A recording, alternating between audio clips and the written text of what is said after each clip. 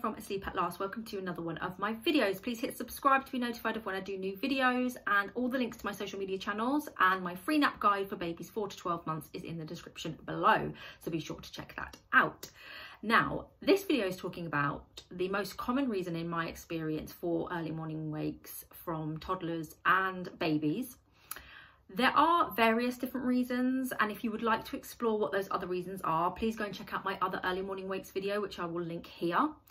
Otherwise, stick with this video because this is the most common #1 reason. But before I get into that, I just want to talk about what is an early morning wake, just so everyone's on the same page. So I define an early morning wake as a baby or toddler who consistently wakes up before 6 AM. If you have a little one that's waking up at 6 AM or later, although it's still early because ideally they would sleep until 7 AM, that is where you can make the assumption that perhaps they are just an early morning riser. There is such a thing as an early morning riser, and I will talk about that later as well in regards to the ones that wake before 6 AM. But the ones that wake consistently 6 AM or later, if they're happy, they cope really well with that time, you'll kind of have an idea yourself, then they probably are just an early riser, and if you want them to wake later, you'll have to put them to bed later. It's as simple as that. But when I'm talking about early morning wakes in this video, it's referring to the little ones that are waking before 6 AM and staying awake, not going back to sleep at all, getting up for the day.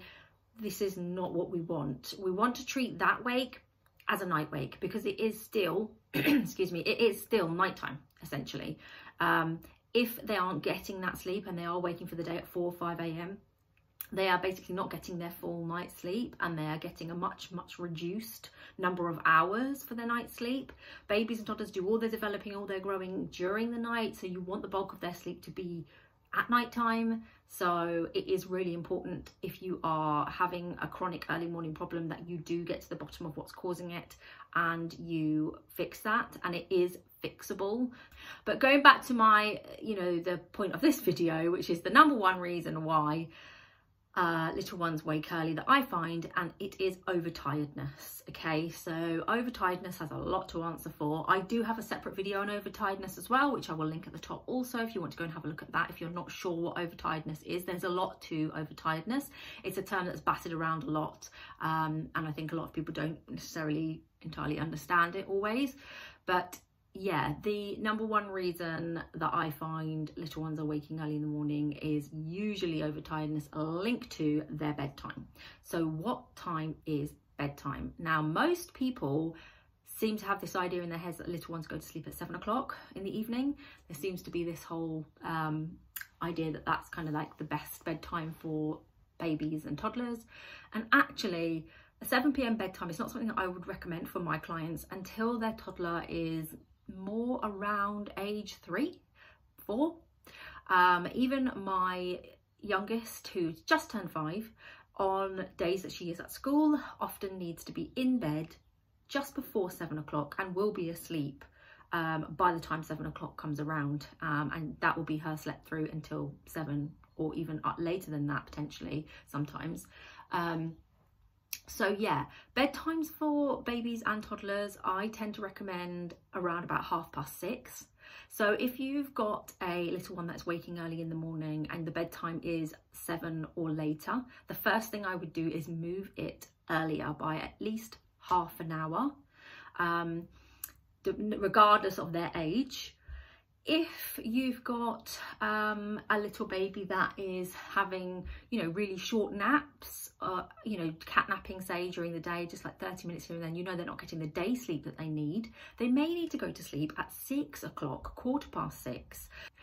Make sure you find out the number of hours that your baby needs to sleep during the day. If you're not sure, then, download my free nap guide in the link in the comments below. And if they're getting a lot less than that, you would do well to try and, work on prolonging their naps. But while you're doing that, bring the bedtime earlier, 6, 6:15, and that will really help them to not go to bed overtired, which is what's causing the early morning wake. Now, often people will say to me, oh my gosh, no, I am not putting them to bed that early because they will wake even earlier. That is not true. That is a myth. So the way it works is that an overtired baby or toddler will have higher levels of cortisol, which is a non-sleepy hormone. And when they come into their lightest phase of sleep around 4 or 5 a.m, it is then harder for them to go back to sleep if their cortisol levels are high. Whereas if you get them to bed in the evening when the balance of their hormone of melatonin, which is sleepy hormone, and cortisol is even, then that will help them in those early hours, if they do wake up, to go back to sleep. So that's what I would say. First things first, bring bedtime earlier, and sometimes that solves it, you know, quite quickly. Again, just to reiterate as well, early morning wakes are difficult to remove. They're probably the thing that takes the longest. That it's not going to change overnight just from changing the bedtime. So you need to give it at least 1 to 2, sometimes 3 weeks if you've had a chronic overtiredness problem, a chronic early morning wake problem for, you know, many months. It's going to take probably a minimum of 3 weeks, you know, to really nail it. So give yourself time and be patient and be consistent, and just change one thing at a time as well.